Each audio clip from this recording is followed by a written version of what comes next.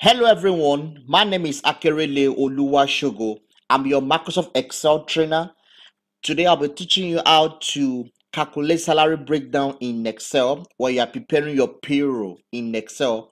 So as an HR, if you're in charge of payroll, so I'm going to teach you how to go about your payroll in Microsoft Excel, how to use the formulas in computing your payroll in Excel.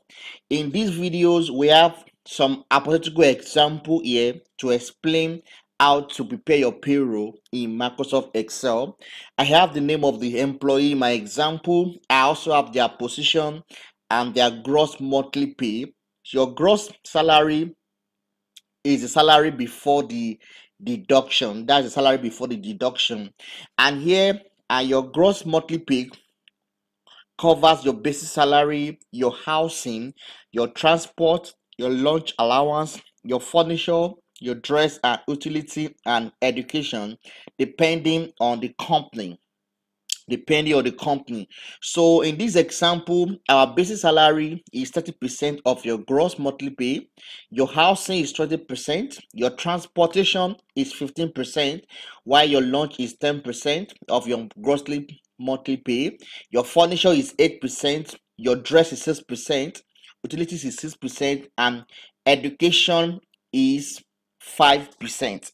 So we want to put this in Excel. How do you prepare the salary? Someone that is earning 630,000, what is the basic salary for this person and what is the percentage for housing? So we are going to learn how to do that in Excel. At the end of the day, we want to know the net salary for each of these employee. We want to calculate the net salary for each of these employee after removing the deduction, like your tax, your pension.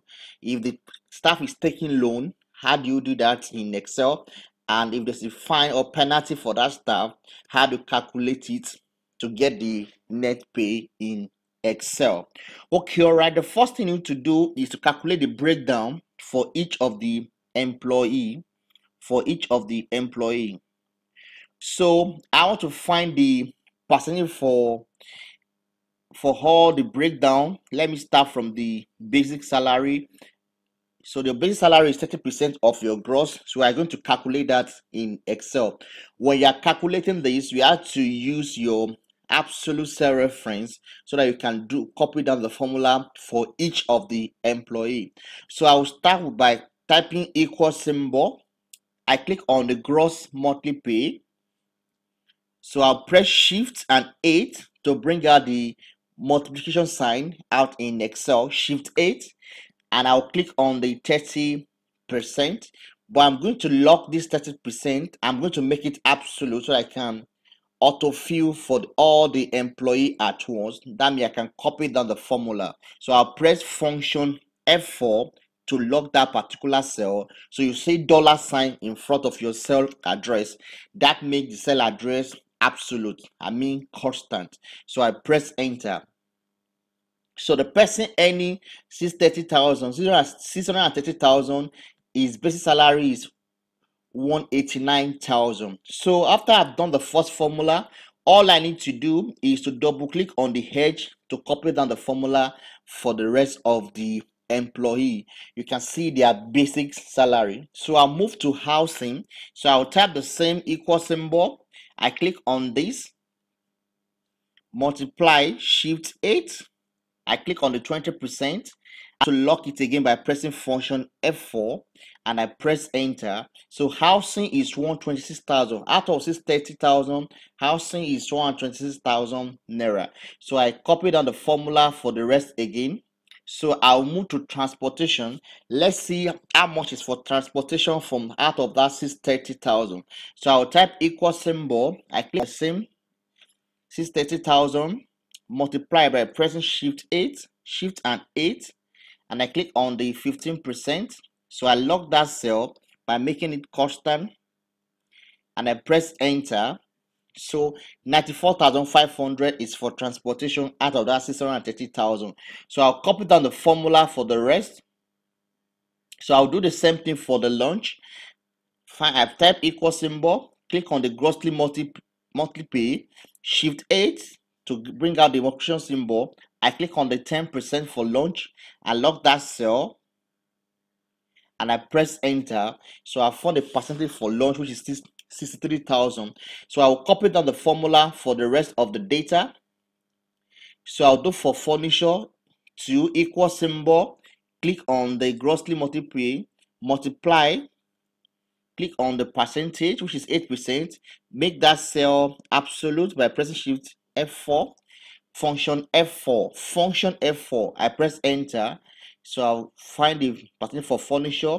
So add equal symbol, click on the 630, multiply, shift 8, I click on the percentage and I'll make that cell absolute and I press enter. So I will copy down the formula for the rest of the data. I'll do for utility the same way too. Click on the 630,000, multiply, click on the percentage, lock the cell, press enter, copy down the formula. So I'll do for education the same way. Multiply, shift 8, click on the percentage, lock the cell, press enter, copy down the formula. So you can see the breakdown for each of the salary. Now you can see the breakdown. I'll find the basic salary, the housing, transport, lunch, furniture, and the rest. So let me go and calculate the subtotal now. Subtotal should give me the same thing as the gross. You want to add everything together by this, by just pressing my, so I'll type equal symbol. I need some function to do this. I open the function.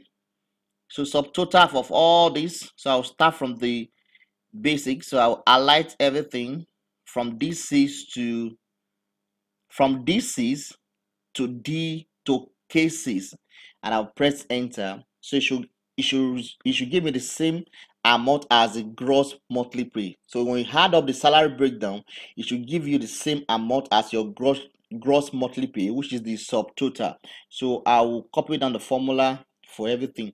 So now I want to calculate your net pay. So net pay, your payee is 5%. So I have to find the payee, the 5%. So I'll type equal symbol. I click on the subtotal. Let me get the tax by multiply, and I click on the 5%, which is for pay as you earn the tax.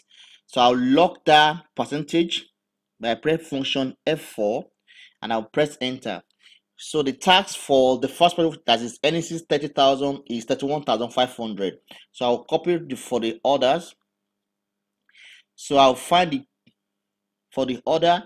So I'll find the pension, the 8% pension, the same way, equal symbol. Click on the subtotal, multiply, click on the 8%, and I press enter. So I have to lock that cell. I have to lock the 8%.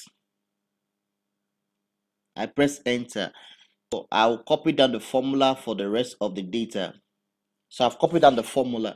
So now, so the percentage contribution of the company for the pension is 10%. I will do that again.